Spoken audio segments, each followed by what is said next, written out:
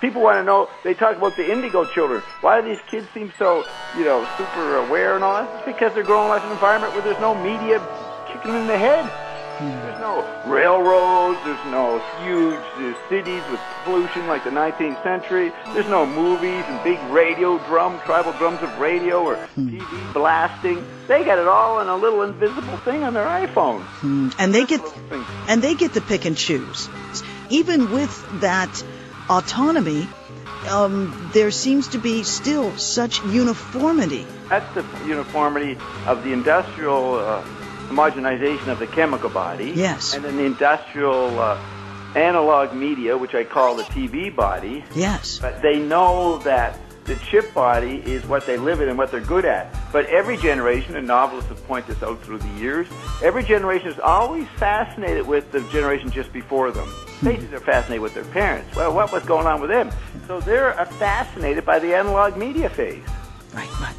Absolutely. That's their parents. Media parents is all the media before the satellite. But Bob, what always confounded me in trying to get straight with your cosmology of all of this is that the chip is composed of that old media. So they are seeing digitized analog videos. Everything that used to be of this old architecture is in the chip, and doesn't it still bring the very same confining and conformist energies, even though it's being delivered in something that's so accessible? Just like speech was a conforming medium. You get a tribe speaking the same language. That's totalitarian. Right. Each individual citizen or entity in the tribe, the primitive tribe, is not allowed to blather their own syllables. See? So it begins. Media forms a meme, and the first one was speech. Now here's a law that McLuhan came up with. Every culture on the broad level is fascinated by the previous phase. So what were the alphabetic Greeks, time of Plato and Aristotle and Socrates, 400 BC? What were they? What became the content of their culture? It was Homer and that whole pre-alphabetic stuff. Then you come 400 years later, you come to Rome. What are they obsessed with in the content of their writings and novels and culture? They're obsessed with Greece and the great Greek philosophers and philosophical debates. So then you get the Dark Ages, so that wipes out the books for a little bit. But then you get Charlemagne and the Holy Roman Empire retrieved, 800 to 1000 AD, or ACE. The point is what is Charlemagne trying to rebuild? Rome.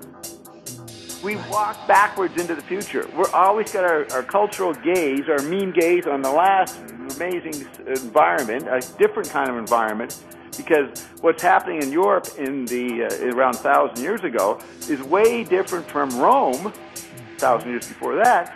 But in the imagination of the collective, they are thinking in rearview mirror terms, and they see Rome. Okay, so Charlemagne tries to do that. He fails.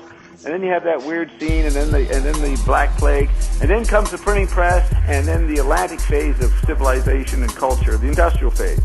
What are they? What is Shakespeare and them fascinated by? The Middle Ages. Yes. They're writing plays and culture around stuff that happened before the printing press. So then you get into the 19th century with the electric age, and the beginning of telegraph and the super industrial steamships and all that stuff, the late 19th century. What is the culture obsessed with? They're obsessed with the Renaissance and the Shakespeares and all the great writers and painters of the Renaissance period. You see how they're always looking one phase back? Yes. Okay, so then you get into the 20s and 30s and 40s. What is culture obsessed with? They have to be obsessed with the previous phase. The previous phase was mechanization and industrialization, while the present is electric software, radio, telephones, and movies. You could even say TV. So what is going to become the content, the fascination of the culture programs in the radio world? It's going to be the previous mechanical stuff, and that's all the mechanization of the arts, from the constructivists in Russia to Leger and Cubists. They take the industrial world and the organization of industrial mechanical robot cyborgness, yes, like the dadaists did, and they make that into an art form. A probe.